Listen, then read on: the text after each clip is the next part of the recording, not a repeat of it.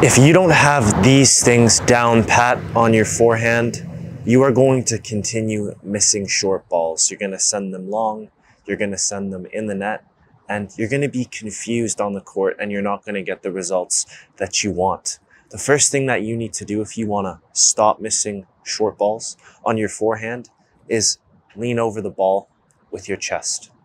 You are closer into the court, and often people send this shot long. That's the most common way of missing it. What you need to do is feel like at contact point, your chest is leaning over your front toe. And if you can, you actually do want to try and feel like you can literally get over the ball. So at the end of the swing, that's your head and that's your feet. And it needs to be on an angle like this, because if we're ever so slightly even neutral, and especially if you're tipped backwards, you're going to send the shot long. Now, another thing that you need to do is set up at the height of the ball.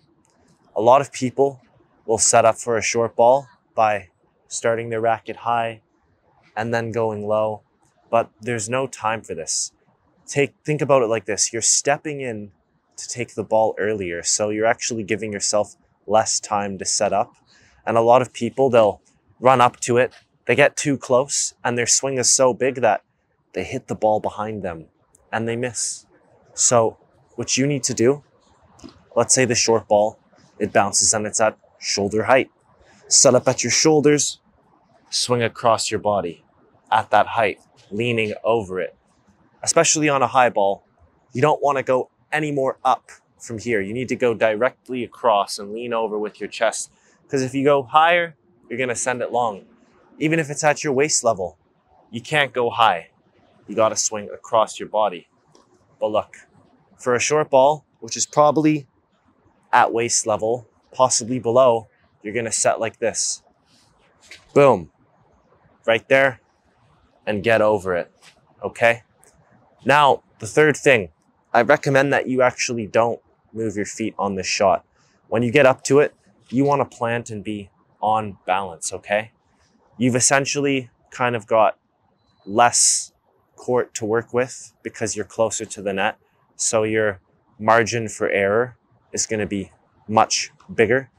And you want to make sure that your body is perfectly on balance and stable so that you can really focus on directing it where you want, okay? And I also recommend on this shot aiming for the percentage posts. And that means aiming about 3 feet inside the baseline and the single sideline, okay? Another thing that you need to do to stop missing short balls on your forehand is fix your follow through. Watch this. A lot of people will follow through like this, way too high. And that's not going to give you any topspin at all. You need to adopt a windshield wiper finish. And it's going to look like this. You're going to catch the racket below the shoulder, and at contact point, your wrist is back and stable, and you just brush over it. But it's not my wrist. I'm swinging from the shoulder, and I'm using the body, okay? On the shot, you need to use your body first. It starts with the legs, and make sure that you're up on your toes, because you're going to need to explode up and over it, okay?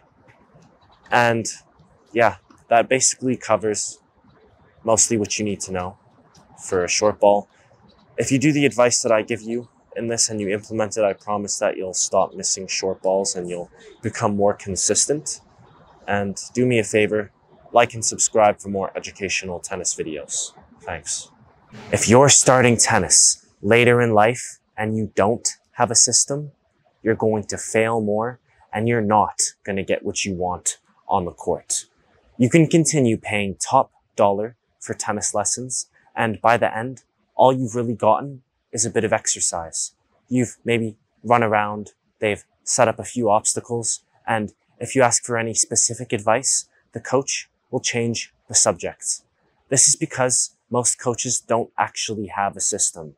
They are essentially making things up on the spot. I share the most important information in a fast course that you can copy for success. If you can learn it and use it and take the actions that I recommend, you can make more shots, play with whoever you want, and enjoy tennis for the rest of your life.